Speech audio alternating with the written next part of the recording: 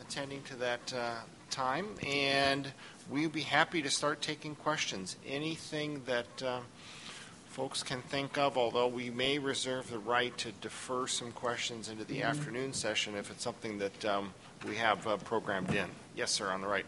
Hi, Dr. Biesecker. I'm Jonathan Epstein. I'm with NICHD. So, like you, we face this problem with DB-SNP, where it's hard to trust it, and it's hard to dig deep enough to know whether you can trust it or not. Now, you internally at NISC have your own genomes, your own exomes, and I've heard that you might release some of that data for other people to use as for quality control and SNP filtering. And I just wondered what the status was of that project. Yes, so we're in the process of depositing those data into dbGaP, the database of genotypes and phenotypes, so that will then be publicly available quite soon as well. We can't transfer the entire results set to people for collaborative use, but on a reasonably sized throughput basis, if people have inquiries with respect to the frequency of variants in particular genes or smaller sets of genes, we're happy to download those and provide summary statistics on variation detection in that cohort, and especially if, are you using NISC for your sequencing? No, we're not. Okay, so there is this thing about I think platform compatibility. Ideally, what you want is, I think, a sample set for controls that was generated under as similar a set of conditions and processes as possible. So this would be less than ideal, but it is certainly available to you and to other practitioners in the audience or online. If you have requests, please do let us know, and we're happy to share those data for control purposes. You want to say something, Jim? I'll just a little further in what you said. Yes, it'll all be deposited into dbGaP, but we're also submitting just the variants that we have discovered in ClinSeq and releasing the frequency data on those into db-SNP as well, or something like that, a VCF type file that you can work with. So it'll be available that way. Eventually, it would come out through the dbGaP method as well as frequency information for all the samples. So, thank you. I have a question for Dr. Mulligan. And I'm Wojciech Huser from Clinical Center. You mentioned the depth of coverage, let's say 60 times or 100 times. Yeah. And then you mentioned the MPG as the measure of quality. And you went pretty fast through your talk. Oh. And I didn't really get that, let's say, 1 year into the future. What is the good measure of quality? Because I'm not an expert on the genetics. I work with data, with clinical data, but this will be increasingly more important. My other question is, I understand there's always this error in reading the bases. So, kind of a naive question: if I take the same DNA and send it to your lab in January and send it again in December, what's the likelihood I will get the exact same data set back? And I'm meaning not those 15 terabytes, so many reads. I just want the clean, the kind of the cleansed, aligned, and perfect read. Yeah, so that's a very good question. And in fact, it is a challenge for certain projects that have a very long duration, is that the technologies that we used a year ago, we don't even have access to now. For example, some of the chemistries that are used on the Illumina machine, they outdate and you have to move to the next one. So you're going to have different sensitivities as things move forward.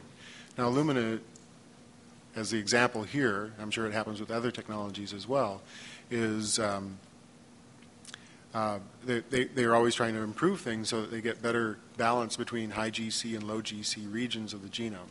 So to answer your question, if you sent a sample in January of this year and then sent one again now, how similar would the results be? It won't be exactly the same because everything's changed underneath. It may be a different capture kit, so you'll have better coverage. So you'll have new sites that have variants that were never interrogated before. So now, let's see. And other things change too. It's a changing field. It's just rapidly changing. I could go on and on about other things that could change, but the direction that we're moving is that the samples that are sent at a later time should have a better set, overall set, than the ones earlier because things have been improved upon. I hope that answers your question. I just might add, I think, remember when you're sequencing a genome either by shotgun or exome, there is an inherent randomness to that process. Where those reads come from and where they come from and how much coverage you have at any given position is a function of probability. So I would say that the chance of getting exactly the same result with all of the same calls and all of the same MPG scores for two different genomes, the chance of that happening is 0. And so that you should take that into account, and I think that's a factor in your decision about how many samples you want to sequence for your project, because there is a variation in the assay that's intrinsic to multiplex sampling of a genome that is going to vary from one experiment to the next. And you have to decide how much money you want to spend, how many times you want to sequence, how many samples you want to sequence, and how deep you want to go to make those determinations. Well, hopefully the old data has already yielded results, so it's enormously valuable because it's already published. Now, if it's something that did not yield a result, then you may want to go back and try it again, or think of a new experiment. Is it maybe a translocation instead of maybe it's a small change in the genome that isn't being able to be you can't pick up with the capture exome capture. So you just need to rethink your approach for samples that have failed in the past. There may be later presenters talking about what you can do for those families, for example, that may not have succeeded in the past.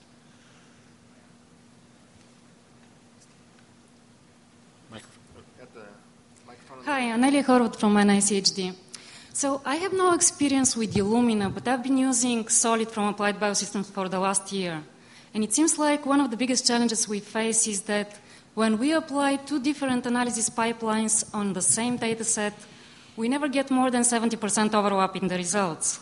And actually, this is illustration how many false negatives we have, and it addresses the question of sensitivity. So I just want, and again, it doesn't address the capture or incomplete capture or missing gene or something like that, because every time when we look in the IGV files, we are able to see the mutations there. They're just not coded by one or the other, another pipeline. And we were considering approaches like making a union of applying different pipelines and making union of all of them. So I was just wondering if you see something similar and how do you handle it? We haven't seen anything that severe. We have investigated different aligners, and when we tried to use the BWA aligner versus the DIAG-CM one that we've been using for a long time, we saw a number of differences, maybe more like a 90% overlap, so not the low 70% that you have, but we decided that it was best just to stay with the system that we had been using all along than try and switch and maybe throw things off. We thought what we were actually doing was better than switching to a different aligner. So you were testing the alignments, not the post-alignment calls, steps. If you're working from the same alignments and getting different calls after that. Yeah, that's what we observed. That sounds very challenging, and I don't have experience with the solid data analysis. I would just follow up. One thing that we did do, which gives you an idea, though, about variability is I don't think anybody talked about where we did the genome, the shotgun, and the exome from the same DNA sample. Was that mentioned? We didn't talk about them. Yeah, Jamie has done some comparisons. Yeah, do you want to just summarize that very briefly about what you saw in one versus the other? So in this particular test, we did whole genome sequencing and then exome sequencing and used the same analysis tools to compare. And there is sort of a different question. In this case, the concurrence, the agreement was extraordinarily high. I think a discordance of 1 in 10 to 20,000. So applying the same methods to even different capture, the same analysis methods to different sequencing methods in our hands seem to give a high agreement. However, that's sort of different than the question of different analysis methods on the same data. And some of the different methods do use different assumptions and different dials and knobs to tweak different parameters, and that can make a big difference. That's a challenge. Max? Max Münke, NHGRI. Les, I was very intrigued with the examples that you gave for the different inheritance patterns, and of course it was very instructive to go through them one by one and to think about the families that we have in the lab and what we might want to do. I was even more intrigued by what you said, that other colleagues shared their data, that in essence really it was only about 30 to 40% that led to success. So that's really the bottom line. And what I wonder if you could expand on that a little bit, what the pitfalls were or what people were guessing. If you don't have a solution, it's hard to guess.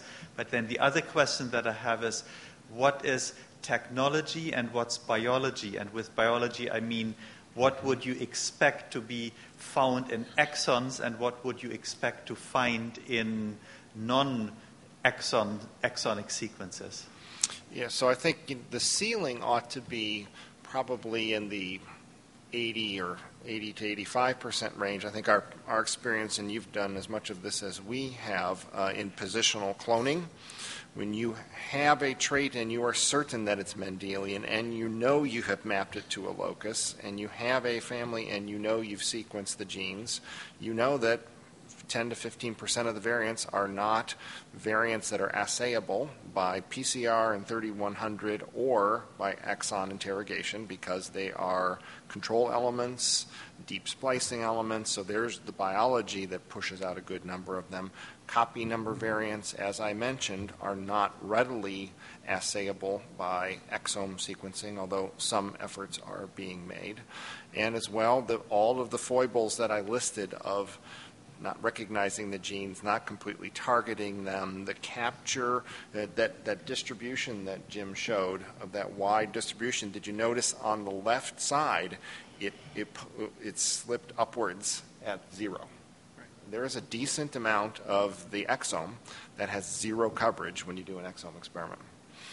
And that's an issue. And as well, the graph that Jim showed with the tail off of alignment for base pairs of indels. So a 6 base pair indel, which we know we've seen in Mendelian disorders, it's very difficult to find those. And so there's just plenty of reasons for that. And then I think the other considerations are, it may just be some of these families that have been selected for these projects really weren't good candidates. Maybe they're not as Mendelian as we think they are. Maybe they're teratogenic for all we know. So environmental causes we are not going to find with the GA2. Do you want to comment on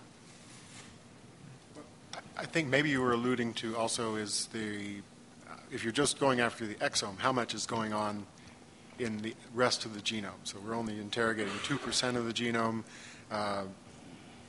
with good coverage like Les just talked about, but is there something else going on in the intergenic regions or like some diseases could be an insertion in the intron of an ALU element or a deletion that would cause skipping of an exon cause of disease. We wouldn't pick that up necessarily by exome sequencing. So there's various classes like that if we aren't interrogating it, we won't see it. And you may not see it well with whole genome sequencing if it's an ALU repeat. A recent ALU repeat, you won't get coverage there anyway because your reads won't align nicely if you did a whole genome. So there's challenges all around. Exome is a good first step, as I pointed out in my initial statement. Just one more comment on that. There is certainly a failure isn't completely useless. I don't know if Dr. Adams is going to talk about an example later on, but there was an example where no variant was identified, but in carefully looking at what was covered and what was not covered, it suggested some follow-up experiments with Sanger sequencing that then did uncover the correct variant. So sort of knowing what you do know what you haven't identified, that has value in itself too. I am Atik from NIDCD. My question is about exome capture kits, which you mentioned. One of them is Illumina True's capture or something like 62 megabases kit. So is it possible to capture the DNA using Illumina 62 megabases kit and then do the next-gen sequencing on a platform other than the Illumina? Or is it a platform specific? I'm not sure about that. I'm sure there could be a way to do that because it's DNA probes that are hybridizing. It doesn't necessarily have to have the adapters of the Illumina kit around it to pull that out.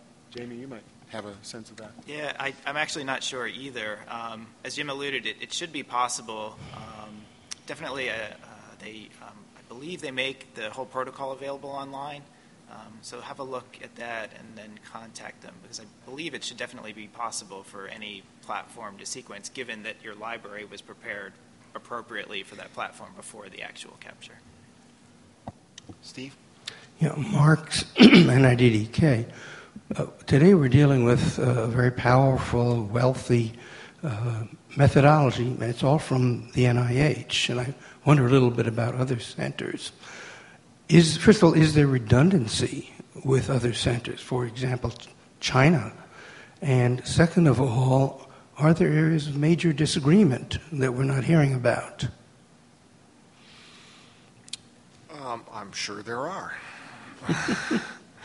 And I think, this technology is so new. A lot of the things that we are doing are the polite term that my informatics and computational people use is called a heuristic.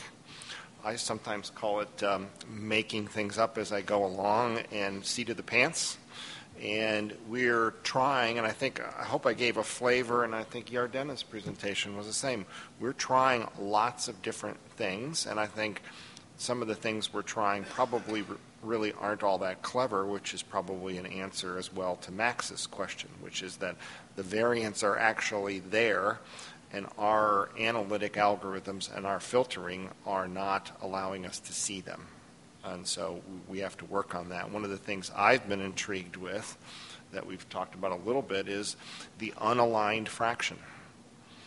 So we are all focusing here on what aligns to the genome that we can look at and compare to the reference sequence. And there is a fair amount of sequence that's generated by these instruments that's sitting in the computers as the unaligned fraction. One of the potential reasons that it's unaligned is that there is a genomic variation, substantial one, that's preventing that alignment from occurring, and that is the variant that's causing the disease in the patient that you're studying. What about the question of controversy? I mean, are there people that say, you guys are doing it all wrong, and it should be our way? I haven't been hearing a lot of that. No, I just met with a group from BGI last week, and we were talking about all of the analysis methods that both groups are using, and we're both faced with the same challenges, and we're both excited about the same possibilities. So there wasn't anything that came up in that meeting that was any disagreement at that stage, yeah. And just to add to that, it's nice when other groups use different methods and find the exact same genes and the exact same mutations, and I think that in itself is just a replica and a good control that things are being done right by different groups. And I think it's also worth saying that we're not here to effectively represent all approaches and all viewpoints on these questions. What the four of us each described is how we have chosen to solve the problems that we have been faced with, and these are one or a couple approaches, and there are more approaches, and other people are using different captures and different sequencing instruments and different aligners and different base callers and different filtering strategies, and there's a universe of variables out there, and I'm sure that there are some that would work better than ours. But ours are working fairly well, and you are free to take from us what you think would work for you and ignore what doesn't. So I have a question to Dr. Biesecker. You presented an interesting research agenda to focusing on all those 2,500 diseases, and including maybe the functional side of it, but basically getting some exomes or families, affectants was an interesting term. And let's say we kind of went through all of them. And you also mentioned an interesting example. What can we learn from this hereditary osteoporosis, which has impact on general osteoporosis? So once we have kind of used up all the diseases, the monogenic diseases we can go after, what's the next step? Or is this the end of that? We can only go. What's the polygenic disease? Is there any hope to go after these in a similar fashion? And I think the other whole domain that you didn't include in your question is the somatic question, which Yardena's talk exemplified. So I think we have a huge amount of work in front of us, and I was careful to try and use the phrase recognized clinical entities, because I don't for a second think that those sources of knowledge represent all clinical entities. And as you well know, and a nice paper that was published that showed, and I can't remember, was it exome or whole genome, the Medical College of Wisconsin case? I can't remember, but it was next-gen sequencing used as a clinical diagnostic tool because the patient had a very atypical presentation of an autoimmune inflammatory bowel disease that was not clinically recognized by the clinicians. They sequenced it, found a high penetrance variant in that gene, and then, in retrospect, they could say, oh, yes, this is an unusual presentation of a disease we, in fact, know and recognize. And so I think this technology will diffuse out and be used for all dimensions of analysis, both in the research lab and in the clinic, and I think essentially forever in the cancer somatic sequencing world. Another application, as Les was alluding to, is that in the clinical domain, in cancer, for example, you can imagine that these discoveries will be applied at some point to the clinic. There will be drugs. There are already drugs that are being given based on these mutations. There's resistance that develops after that drug is given. And to find out what the resistance mechanism is, again, these technologies could be used to find out in an unbiased manner what that resistance is. And so this keeps rolling over. It will be applied again and again in the future.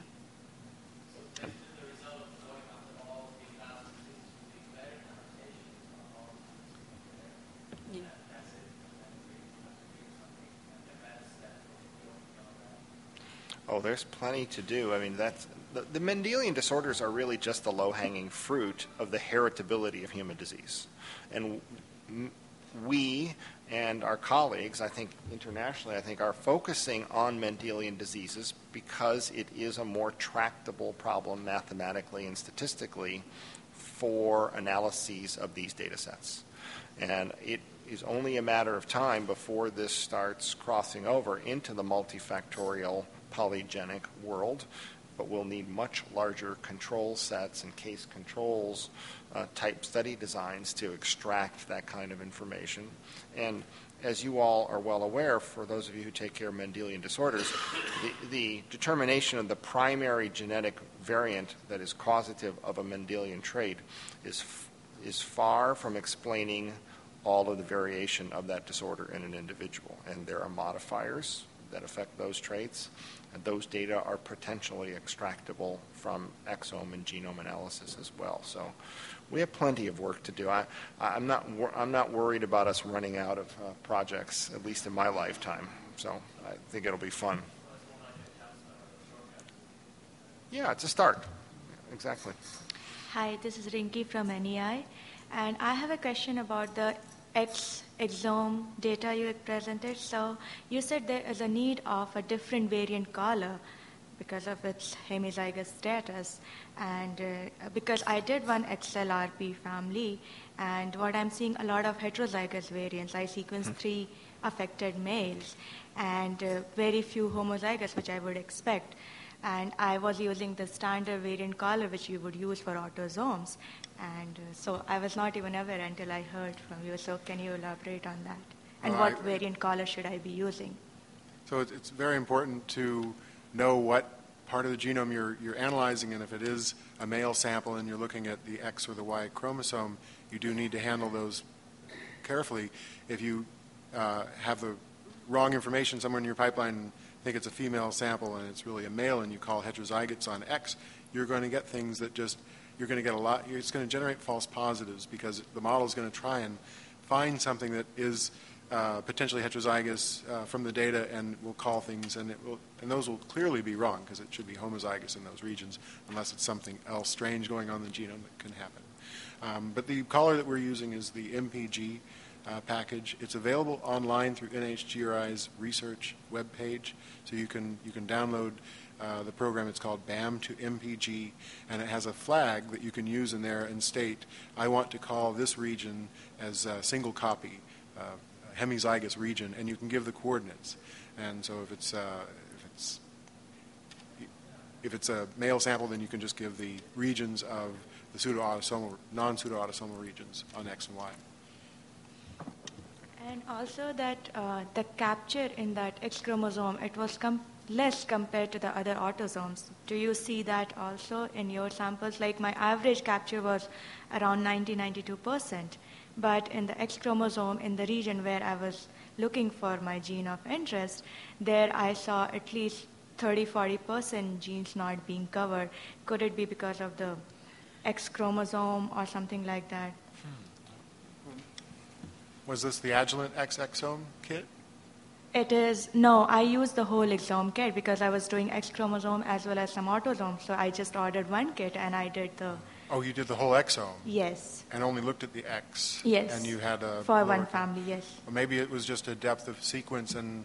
Well, here's another answer, is that, or possibility, is that if you analyze the data with a heterozygous caller, That's what the X chromosome will only be covered half as much because there's only one copy of X per 2 copies of Y. So you're going to have lower coverage. You won't have enough coverage to start to call the heterozygotes that you don't want to look at anyway. No, but I was looking in the genome browser, like IGV, for the capture and the depth of coverage, and I saw like a lot of exons because I went by exon because I knew this is the... So it was the already positional mapping family, so I knew where I am expecting my mutation to be. And when I looked at gene by gene, I saw less coverage compared to... Well, you only have one copy of X for 2 of the autosome. Yeah. That could be No, part of I the should be answer trying there. that thing you mentioned. Thank you. I think another thing that points out as well is, again, we're working towards, because we're at early days, X is not the only part of the genome that people have a single copy of, right? We know that there's copy number variation throughout the genome, and one thing we all want to be able to do is to recognize a point in the genome where we have one allele that we are deleted for, and the other allele we have one copy of, and in fact, we ought to be, if we could recognize those and implement single allele base calling when they're in trans with the deletion, that would improve our power. And those are things we're just not seeing as well. And the converse is when you have 3 copies of an allele, what is your caller going to do? It's not going to call those bases right, and you're going to make mistakes. So that's a refinement that needs to be implemented, but we're a ways from that. And I'm sure Yardena is quite interested in having, if you could just figure out the copy number across your tumor sample, then you could correctly call it each location. And that's something we would like to get to at some point, but that would be the optimal way to process tumor samples. I'm sorry, I may not have fully understood like the previous conversation, but I have a more specific question about my project. I was looking at a region of homozygosity where I was expecting all the homozygous variants, and I have found that there are quite a few heterozygous variants, and I was thinking it could be because like they could be simply false positive or platform error or something like that. But is it possible that there is actually a copy number variation, and that's why I am finding those heterozygous variants? Because I'm not using the... So if it's homozygous... theoretically, all the variants in that region... How is it homozygous? Is it because inherited I the same have copy from mother and genetically father? well-defined linkage region for a recessive rate. Okay, is it... So then it's identity by descent in that region? So then, again, you should... there you could be using a heterozygous collar in that region, I mean a collar for diploid samples, but if you know it's really identity by descent, the only thing that will be real will be anything that's somatic changes between the two copies, right? Or not very recent changes between the individuals. Yeah. So again, you should see a huge reduction in the heterozygosity. Did you see that in that region? And we can. Well, talk I am about actually seeing more than expected heterozygosity. Okay, we should talk about this maybe afterwards. Yeah. If there are no other urgent questions, I think we should break for lunch. We look forward to having people come back, and I think our start time is at 1:15, I believe, is our start time. And as well, we encourage the web viewers to rejoin us at that time. Thank you all very much.